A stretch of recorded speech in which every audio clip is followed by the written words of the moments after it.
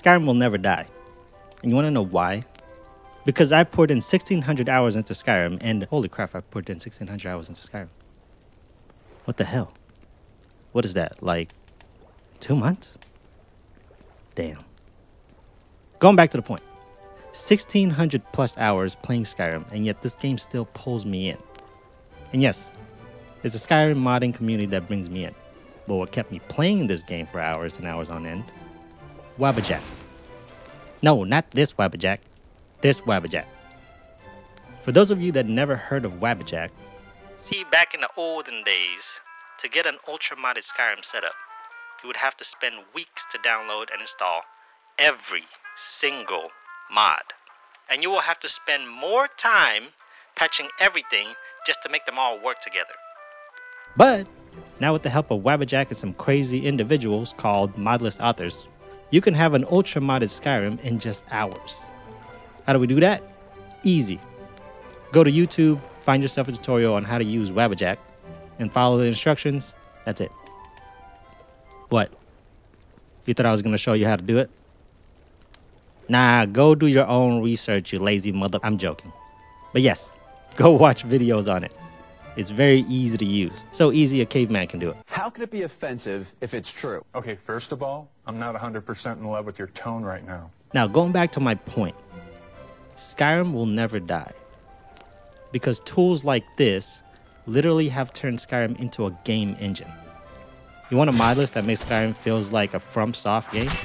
We got a list for that.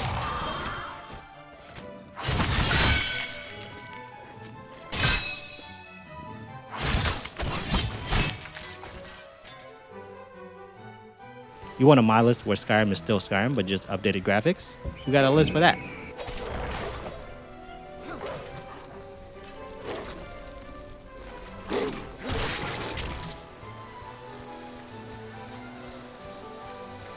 You want a mod list where Skyrim is an adult game with nudity and immersive love activities? We got a list for that too. Okay, just this once.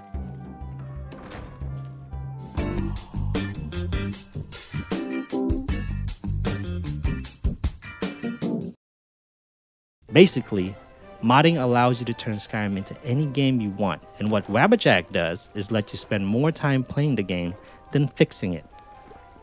Now, I still suggest you learn the basics of modding, so if you ever want to tweak any of these mod lists, you can.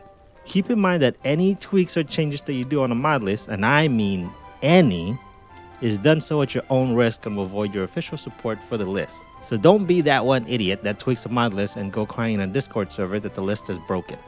Please don't be that guy. We don't like that guy. So go download Wabbajack and get yourself a mod list to play.